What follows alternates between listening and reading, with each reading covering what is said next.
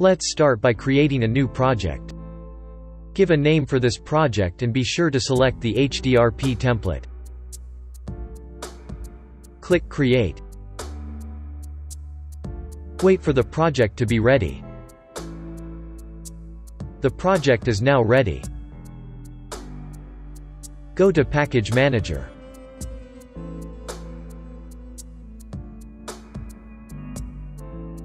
Select Advanced Settings.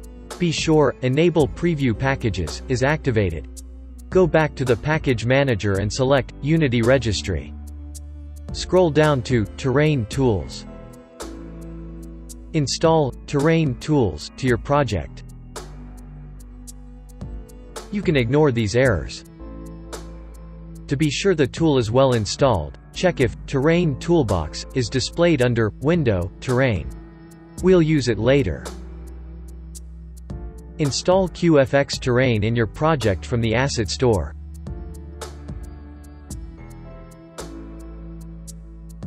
QFX Terrain package is installed. You can ignore these errors. Go to QFX Terrain Scenes. Open Demo Scene. Get the focus on the terrain to check if all is there. Cool, all is there. Soil textures, tree scattering, and the tessellation seems to work nicely.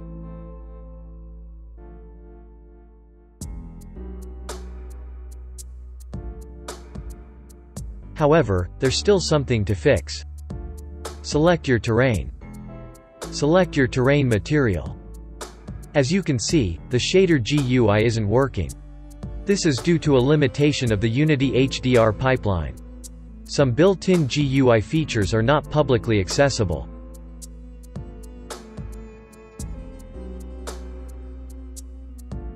To fix that, I created a script that inject custom shader GUI code into the Unity HDR pipeline.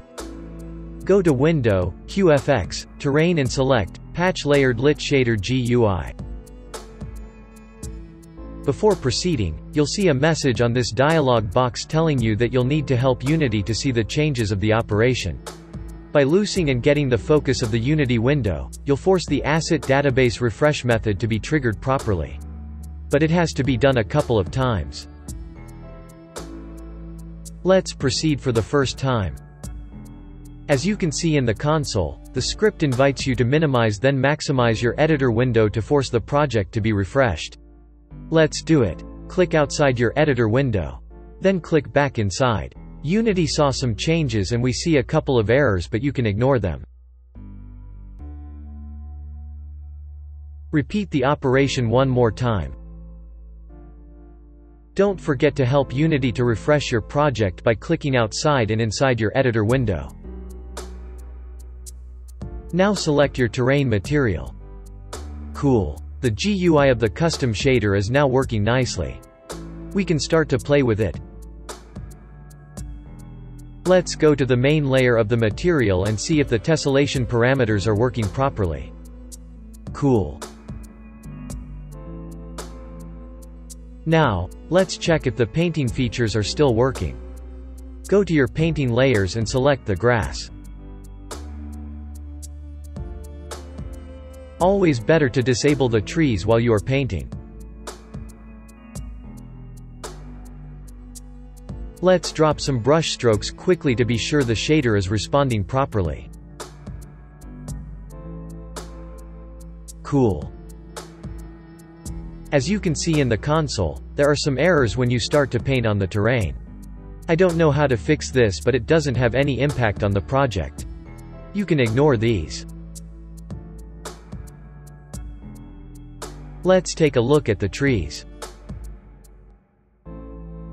You can still use the tree painting features to remove or add trees all over your terrain. This is the end of this quick start video. Thank you for watching. If you want to know more about create a terrain from scratch and use the scattering tool, please refer to the next video on this subject.